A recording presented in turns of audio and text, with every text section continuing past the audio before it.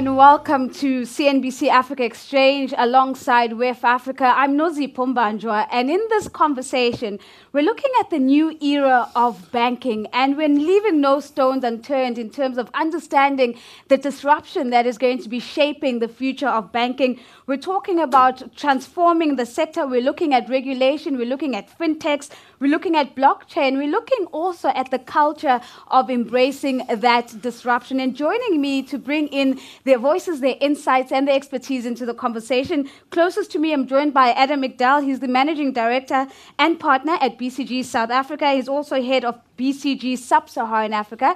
And on the far end is Tariq Kiran. He is the CEO of Time Bank, which is South Africa's first digital bank. And maybe, Tariq, I'll start off with you, because for the longest time, when we talk about banking collectively as a sector in South Africa anyway, one would always talk about the big four. But if you look at the landscape now, it seems as if the concept of the Big Four, rather, is beginning to fade slowly. And I'd love to hear your thoughts a little bit on what is emerging in terms of an industry perspective, but also if you could talk to us about what does it actually mean to be a digital bank? I think different people have different mental models what a digital bank is. For me, it's quite simple. You drive as much customer engagement to the digital channels. And the reason you do that is because it's benefited by ubiquity, low-cost access, and so on. But one of the reasons you do that is because you're trying to pipe the data into one repository. And electrons are amazing things because they carry infinite amounts of data and they carry them very cheaply. And then to use that data to fulfill the customer's needs better. And then probably the last conceptual concept, just to round this out, is the digitization of the process layer, because you don't want to end up hiring thousands of people in the back office. It just defeats the purpose. So that's my particular mental model of what a digital bank is. What you see in South Africa is an emergence of different players. So you've got fintechs. And we can talk a little bit about that. You know, I think fintechs play an incredibly important role in the financial services ecosystem, but for very specific reasons, I think they struggle to get scale. And then you've got the big four, and they do what they do. But what you're seeing is as an increasing customer demand for a digital experience. So these organizations are embarking on these massive digital transformation programs. And then what you see emerging finally is this era of neobanking, as we call it now, and that's where Time Bank fits in. This is a fully regulated entity that banks in a digital way. Now, what's very important to distinguish in the South African context, at least, is that I personally don't subscribe to a pure digital banking model as a construct for delivering financial inclusion to ordinary South Africans. Because as soon as you go digital only, you either find yourself in one of two places. Yep. The one is you find yourself in some sort of a niche, maybe targeting the millennial segment, or you find yourself going up the value chain into the affluent. So just in terms of the experience then, as a consumer, engaging with with Time Bank, how would that be different if I were engaging with one of the big four? From a touch point perspective, from product services offering, how would I know that this experience is characteristically the experience of a digital bank, and I wouldn't get that in a bank that is not digital at the core? Yeah, I always come back to the three pillars I always talk about, and that's the big banks are still too expensive, too complex to understand, and many times inconvenient to use. And what we've done is we've differentiated ourselves in each of those categories.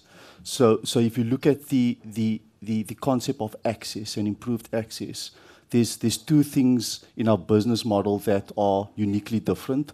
The one is our customer onboarding process. It's absolutely seamless. It happens inside a grocery store, enabled with world-class technology, in a sort of seamless experience. And that's very important because it's the gateway for the customer into our world, if you like. So that's the first component. The second component is really around the facilitation of deposits and withdrawals. Right. Because in our society, that's absolutely critical for customers. Wiring money into an account and wiring money out is not practical and doesn't have big application. And there we've integrated into the retailer still point system. And we can offer that incredibly low cost because you are leveraging an existing cash handling capability. Yeah. And that then translates into better pricing, right? So for example, if you look at cash in, 4 Rand per 1,000 Rand at the till point, the next most cost-efficient price point in the market for that quantum of deposit, sorry, I beg your pardon, it's 4 Rand for 3,000 Rand, is actually 30 Rand. So you're talking about orders of magnitude more cost-effective. Then once you've subscribed to our platform, the experience is one that I would describe as empowering and transparent. So we don't have complex pricing structures, no ad valorem, no decimal points, none of that stuff. It's a simple fee structure where you either, most transactions are free or 2 Rand, some are 4 and 8 Rand. And also very clear on how we pay what I believe is one of the market leading rates on savings. So thank you very much for Tariq for just giving us that insight. I want to take it at a higher level, Adam, and look at it sectorially. When we started off, I said the concept of the Big Four as just the key dominant players in the market is fast becoming challenged, and players like Time Bank and others are entering the market. From your perspective, what does the future of the sector look like, and are we likely going to see more players similar to Time coming in and giving us a more colorful sense of what the banking experience can be like? Thanks. I think to be able to answer that, we must first identify what are the big forces of change that are happening now. And broadly, we can see 4 big changes happening. Number one, customers are used to a much simpler and efficient customer experience than before. And they don't actually compare banks versus bank. They compare banking versus Netflix versus Amazon, which is much more Uber, much easier, more personalized, much more convenient experience. So that's kind of what they benchmark against. So customer experience and expectations are radically changing. Number two, technology is also changing. So it's much more connected than before. And people have access to technology much easier than before, i.e. through cell phones, as an example. The third thing is around data. Not only data that you can access through your own company, but you can also access you can buy third-party data. And if you are able to analyze that data, you can radically change the way you can go to market towards customers.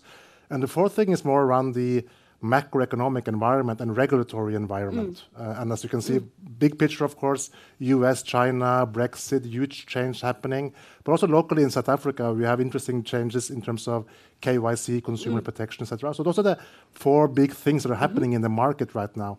And the way we see people respond to that is a bit different. Tariq's problem is that if you look at the sorry, Tariq, for that, is that if you look at the typical customer journey experience, they would like to, maybe they go, for example, when they want to buy a house, getting credit for the house is not what they want to do. They want to buy the house. Getting credit is just a hassle for them. It has to be done, but they don't really want to do it. But what the journey is basically, you sit online, maybe at home at night, checking out different prices and experiences. Then you will go online on your phone. Then maybe you want to go in the branch to talk to someone. There are still, if you look at banking today, there are still many points where you want physical affirmation and advice on many of the critical journeys. For example, buying a house, investing my money, that kind of stuff. Yes, you can go through it all digital, and you can do that for the easier journeys, but for the more complex journeys, you still need a combination of digital and human. And we call that the emergence of bionic banking. So the future is going to be bionic, we feel. That yes, you can digitize a lot of the journeys, but there are critical moments of truth in the journey where you need to have a human interface. Doesn't have to be a branch interface. Could also be delivered video conference or other ways of chatbot or other ways of doing it. But you want to talk to someone, you want to feel good about your choice, so you have to have a bionic experience. And this is where the incumbent banks, and it's easy to laugh of them, but they're actually, they look at the guys like Time and they take it very seriously. And they are inventing themselves also. So what you will see as a consumer is much more personalized experience, the combination of digital and physical advice through the journey. And of course, the big four, as you name them, they have the brand, they have the people, they have the capital to kind of compete against guys like Time. So if we would say that, you know, part of the size is something that might give the big four a little bit of an advantage. As you said, they've got the brand, they've got the capital, they've got the systems and processes. What is going to differentiate the winners and the losers? Is it really about the extent to which they might be able to embrace fintechs, for example? What is it that's going to be the new fight in the market in the future versus the fight in the market right now? Yeah. So traditionally in banking, you looked at owning the whole value chain, if we call it vertical stack. So vertical means that you have the infrastructure, i.e. the core systems. Yeah. You develop the products yourself, banking, insurance products, and you have the customer interface through branches or telephone as an example. And before a typical bank, they would say, we want to own all of those things. We want to have a big system. We want to produce our own products to differentiate them, and we want to go to the customers directly. There's the classical vertical ways of competing. In banking today, you see that it's going from vertical competition to what we call horizontal or stack competition. So you have people only focus on infrastructure, people only focusing on delivering great products, and people only focusing on customer interface. So in one extreme, you have the four big banks today that are vertically integrated. On the other extreme, you have people only going to fight you on the customer interface, i.e. build a marketplace. So for example, we are going to build a marketplace for people who want to buy a house. And there you can also get interior design, you can get your carpenter, moving company, everything. So you kind of build an ecosystem. But those players will only compete on being able to attract people in. The guys for delivering the products could be a Absa, could be a Nedbank, it could even be a Time potentially. And of course, you also have other people delivering the infrastructure, maybe through cloud or other ways of doing it. So on one extreme, you have the vertical. On the other side, you have people competing on different stacks. So that's going to be the big fight. And what the incumbents are thinking about today is, where do we play in that arena? The problem that the big four have today is that they see that guy like Tariq, right? You see he is a very dynamic, energetic guy, right? The thing is that you have a lot of spaghetti and complexity and slow decision-making in the big banks. So if they want to compete on this side, where it's more about speed, agility, real customer understanding, it's difficult to do it in the slow, bureaucratic mothership.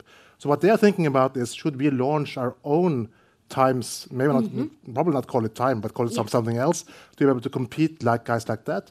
And do we have to compete on both owning the customer, doing the products, and also the infrastructure? Or are we going to launch ecosystems just based on owning the customers?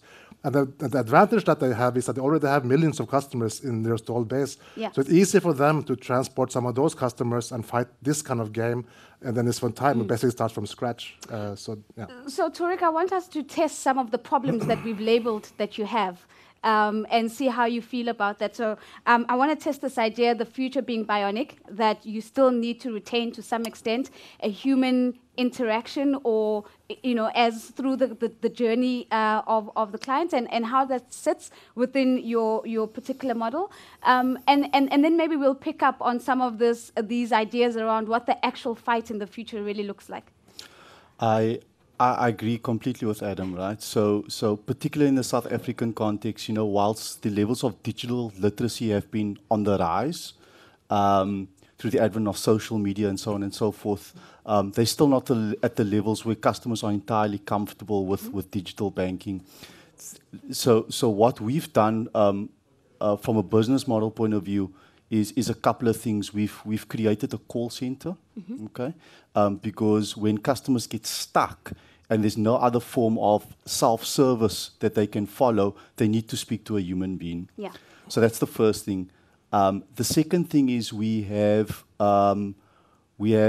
put what we call ambassadors into most of our Pick n Pay and Boxer stores where you find these kiosks. Now, these ambassadors are all young adults that have been previously unemployed, that come from previously marginalized communities, and we put them through a very special screening process and training program and put them into store. But by the way, as a footnote, these ambassadors that are previously unemployed actually perform 3 times better than those with experience. Sure. And their job is really to look the customer in the white of the eye and to create a sense of familiarity. Often they speak in the vernacular. Sometimes they know the customer from the community. That's absolutely critical to our strategy as well. What will happen with time as we get smarter with this is we will start augmenting those human-assisted channels with the next level of technology as well. So call center, you see the emergence of chatbots, which then switch over to a human being that you chat with instead of speak to over the phone. It's cheaper, it's more comfortable for some and more convenient for some customers. But also what we will also do over time is create a service portal for the ambassadors. You've got to be very careful which services you expose through that portal, because you can create problems in some instances, but that's sort of where we're going on that. So thank you for that. So I think the blend of both the digital and the human touch is certainly there, certainly bionic. But let's talk a little bit, Tariq. I want to test this idea that Adam's put on the table about the fight for the future, not necessarily just being vertical, probably being stacked with different elements of the value chain coming through. Is that something that is on top of mind as your business model, as you reiterate through the process of your business model and strengthen the model in the market? Yeah. Probably part of one of the first great lessons of business I learned in a previous life when I was a consultant like Adam here was the good old days. Yeah, the good old that strategy is actually about tough choices. And one of the tough choices we had to make as South Africa's first digital bank was we cannot get into all things. Okay, so you got to make very conscious decisions where you want to play, which products you want to be in. Which channels you want to reveal to your customers, and which bits of those ecosystems are you going to build and control, because it's absolutely imperative to your sustainability and competitive advantage, and which parts of the ecosystem are you happy to partner with other organizations to bring to bear. Now, one of the things we were very deliberate about here is that our range of products that we will manufacture will be very narrow. Okay. So on the consumer side of things, we have a simple transactional bank account that fulfills the needs of our target segment, but has also really appealed to the needs of customers on either side of those segments. So SASSA grant recipients sign up with us, and affluent customers sign up with us as well. And we will have a personal loan, which we recently launched very gently into the market. What we won't be getting into in the foreseeable future is more complex problems, things that Adam has cited, things like home loans, for example, right? Vehicle finance, because those products in particular are inextricably linked into the value chains. You have dealers, you have notaries, conveyancers. It's complex to deal with. What we will do, though, is we will use our digital platform to distribute other products to the consumer where it makes sense for the consumer, right? Now, that's critically important, because where do the big banks grow, right? So they either churn customers, so they're not really creating additional access and market share, or they get into these niche offerings, right? Because you have to, right? But as you build a niche offering, you actually end up creating quite a bit of complexity and cost in the background, which then invariably gets passed on to the customer. So we want to avoid that. We've got a heuristic, a rule of thumb in the business, which is we design and service the 80%, not the 0.08%. And that's a very tough call we had to make sure that we can be sustainably low cost. So that brings us to financial inclusion. and I'm going to come back to Adam, and I do want to come back to you, Tariq, on that as well, because I know that the vision behind the business is actually to drive inclusion. Adam, does the future of banking in South Africa come with lower fees and higher inclusion if we look at how the trends are converging and playing out against each other? No, definitely. If you look at the fee structures, for example, current account fees or fees for drawing out your own money from an ATM, South Africa has ridiculously high fees. There's no other country on the planet that charges the kind of fees that South Africans are willing to pay. Because most of those transactions are becoming digital, and most of them have a marginal cost of close to zero. Still, South Africans are perfectly fine paying something every month or for every transaction, and that is going to go away quite fast. When we talk about inclusion, and we did a large study in South Africa on inclusion, and we saw there are 3 levels of inclusion. One is just having access to an account. The second level is, do you actually use it? Yeah. If you can have one, but do you use it? That's the question mark. And the third one is around sustainability. Is it actually sustainable, the way you use and handle your account? And if you look at South Africa, and we compared South Africa to all other countries in similar situations, South Africa scores actually quite well on the, if you say the number of accounts per capita, South Africa actually scores quite well. The problem is that if you look at the usage, most people, particularly on the lower income range, still has a very cash-based economy. So they'll typically redraw the cash quickly after people have deposited money into their account. So they still feel more comfortable having it under the mattress or using them in the local communities because it's a fairly cash-based community. So on usage, it's like yellowish to reddish. But the problem in South Africa is more on the sustainability. Right. And we see that particularly on unsecured credit or loans, we see people are pushing very aggressively to the market, particularly low-income segment, that you can get credit to buy food or furniture or white goods. But at the same time, you know that they will have difficulty paying back that credit. So yes, in short term, you can blow up your balance sheet and it could look good because you acquire many customers. Longer term, a lot of people are not going to be able to pay back their loans, and we're going to get into a vicious death spiral. That's like we've seen in Greece, like we've seen in Turkey, many other countries that has followed the same kind of loose credit policy towards low-income segment. So when we talk about inclusion in South Africa, you can actually say a lot of people have access to financial services, actually, relatively speaking, but the way they use it, because digital cash is still not very pronounced, and particularly the way it's being pushed and marketed to people who really can't afford it, we are very, very worried about that. So you have to address all those 3 levels to be able to say we truly have an inclusive society in South Africa. And so we bring back the 80% decision, bold decision to say we will serve 80% and we're not looking to serve the 0.08. Talk to us a little bit about how financial inclusion finds expression in how Time Bank operates and the kind of things that the business model is built on. Yeah, it's interesting you ask that because I think we've been lumped together with the other emerging digital banks, and that's obvious why that's being done. But effectively, we're not in the business of digital banking. We're in the business of creating better access for ordinary South Africans. Now, digital banking is a means to an end there. Adam makes a few good points. So over 80% of the country's adult population is now banked. The vast majority are still underserviced. Now, a big reason for that is because our social grants distribution was handled in the country. So what happens is there's a big benefit for the payer, but not a clear benefit for the payee. So that's the one dynamic. The other dynamic here is that, and this is where, as Time Bank, we also have a lot of work to do in the market, is to gradually drive digital and financial adoption of these products, right? Because in a market as competitive as South Africa, trust is everything. And we're not naive. We weren't expecting to sort of garner a whole bunch of primary banking customers from the get-go. We have to work hard. We have to work hard for that trust.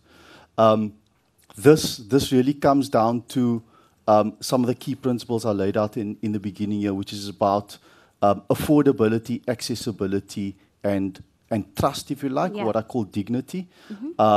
So even the way the way you lend, right? South Africa's consumer market is still heavily over-indebted. We all know that, right? But that doesn't mean that everyone is overburdened. So it's about making sure that those are overburdened are remediated and encouraging a culture of savings and giving a better proposition for those that already have access to loans. And of course, there are many lessons to learn from banks that have been burnt in South Africa that took the unsecured lending model to the nth degree. And I think we're all familiar with some of those names. And before I come to you, Adam, on the very same question, Tariq, how are you making sure that as you get bundled with other banks that are, emerging and so on, that you're quite distinct in terms of not only your messaging, but also operationally, that you're not contributing to, a crisis of unsecured lending that we've seen in the country already? Because I would imagine that is part of a narrative that you're going to have to, if you're not already, building very carefully to make sure that you stand out as distinct from that kind of practice. Yeah, so quite frankly, I don't lie awake much thinking about sort of how I differentiate and create a distinct brand from the competitors. It's more about doing what's right. Now, we don't have a growth at all cost mentality. That is absolutely irresponsible as a bank, right? So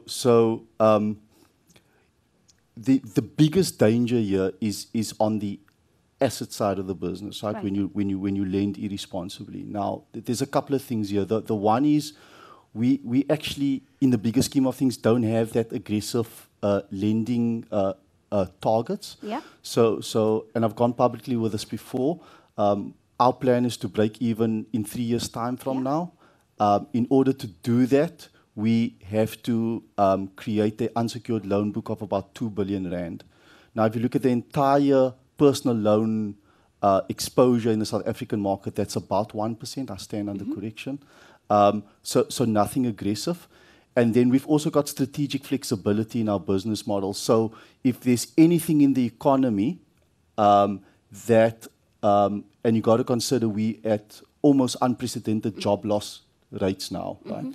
If there's anything that allows us to pull back, we will be able to pull back, but we'll be able to increase the distribution of other products through our digital platform to allow us to accelerate towards break even. Then it's really about getting a deeper understanding of the customer's needs and being able to credit assess them more precisely. Yeah. Now, to be able to unlock that, you need to have a proper data analytics strategy, right? Now, Adam spoke earlier about not, as a digital bank, not only being able to see all your information, but able to access other information. And through our partnership with Pick n Pay, we have access to smart shopper data, which then gives us line of sight of what we call basket behavior, Right. which is very exciting prospects for more precise lending. Now, what that will allow us to do is not only lend better to what we call thick file customers, or customers with an extensive credit bureau record, but also over time start expanding access to what we will call thin file customers as well. Because this is becoming more of an imperative for the country, particularly since the National Credit Amendment Bill was signed, where there's dispensation now given to customers who earn 7,500 rand or less a month, right, and who are over indebted. Now, this is very dangerous because banks are going to do one of two things. They're either going to price in that additional risk, or they're going to pull back from that segment, and that's going to force our people back to predatory sources. The flip side of that coin, though, is that it's creating opportunity for fintechs and neobanks that are willing and able to lend responsibly to that vulnerable segment.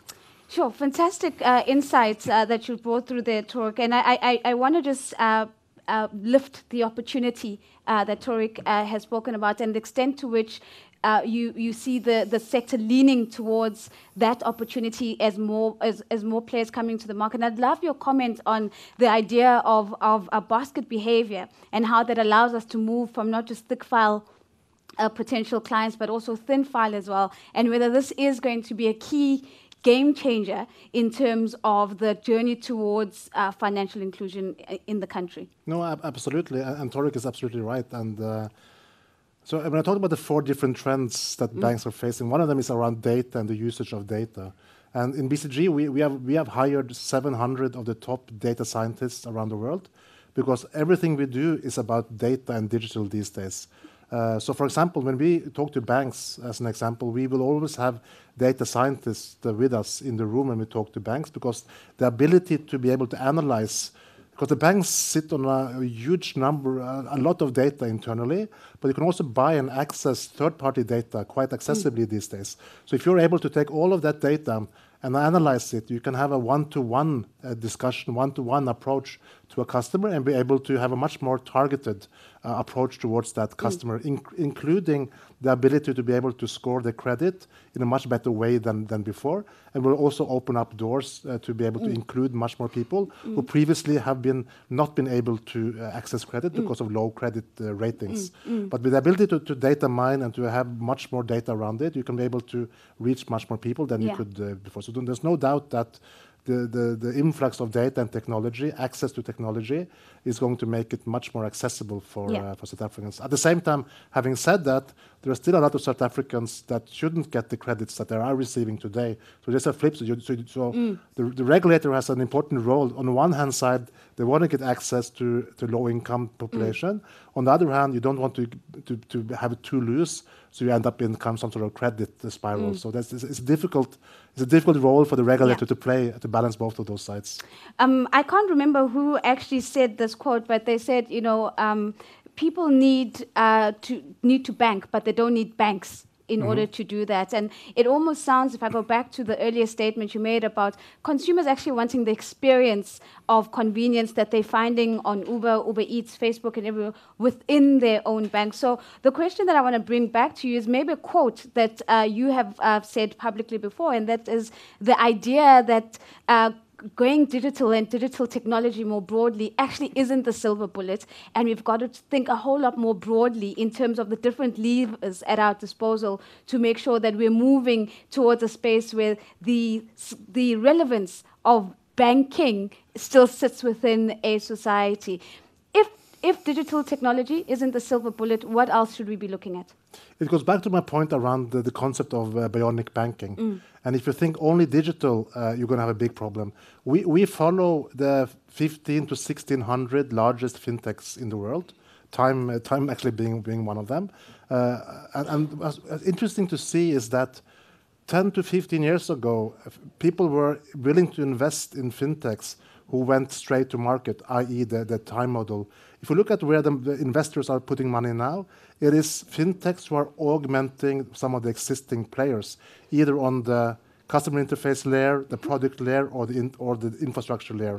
And so most of the fintechs today, they're not attacking incumbents directly to the market. They're actually helping or augmenting the bigger banks because Tariq's problem is how do you scale from that model? He says he doesn't want to be everything to everyone, which I think is a correct statement. At the same time, if you want to make money in banking, you need to have a pretty large share of wallet. You have to offer different products. You have to have certain balance sheets and deposits and some sort of credit balance sheet as well. So for you to be able to make money over time, you actually need to have a bigger share of wallet. So what problems that Time Bank have had in other countries is scaling up. It's easy to get the first thousands of customers, but getting to 1 million plus, that's very difficult if you don't attack a larger share of the wallet. So that's why we see that the funding in fintech today is going away from, let's call it B2C, B2B place, and more towards B2B2C place, supporting the existing banks rather than fighting them. Final question, as we're hearing the sounds from outside, I'd love for you to just respond very quickly as we begin to wrap to Adam.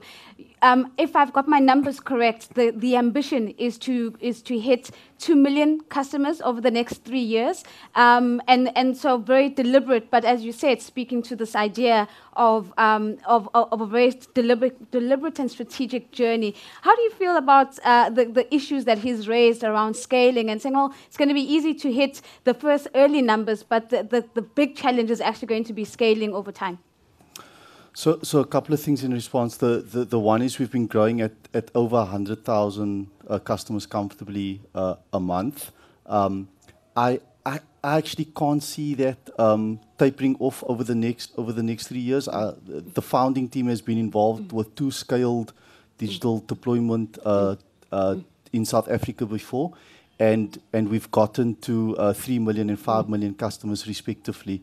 So I actually don't see that being an issue. It's more about being disciplined around your cost control.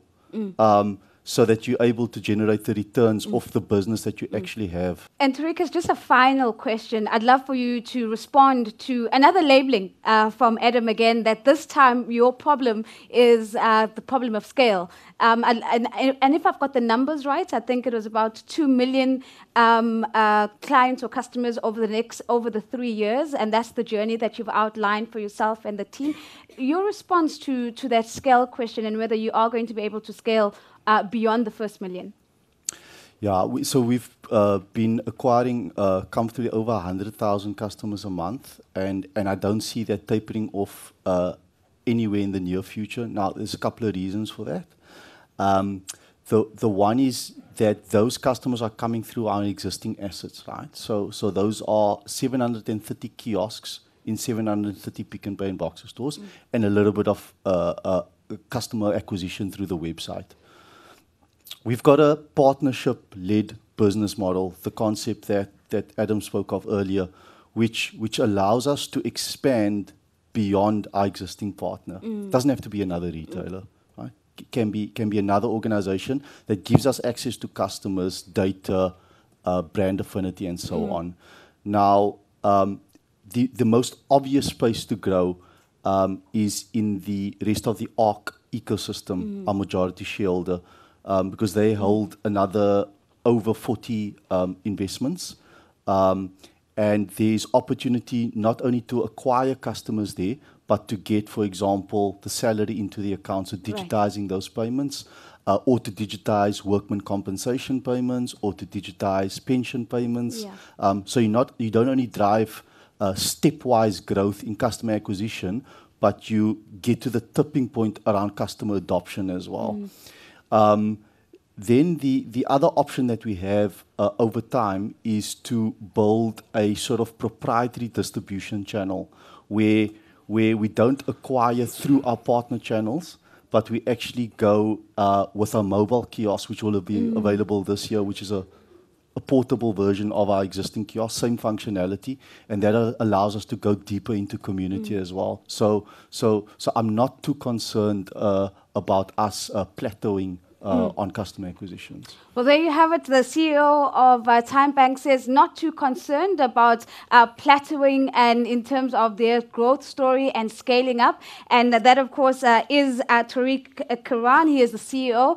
And he was also joined by Adam Igdal, the managing director and partner at BCG South Africa, laying out the trends that are really shaping the future of banking in South Africa. And the core of this conversation is whether that future comes with lower fees and higher inclusion as well. Thank you very much for making the time to join us. If you would like to continue this conversation, we're really keen to hear from you. Follow us at CNBC Africa using the hashtag CNBC Africa Exchange as well as WEFA19. That's WEFA19. I'm Nozi Pumbanjwa. Thank you for joining us.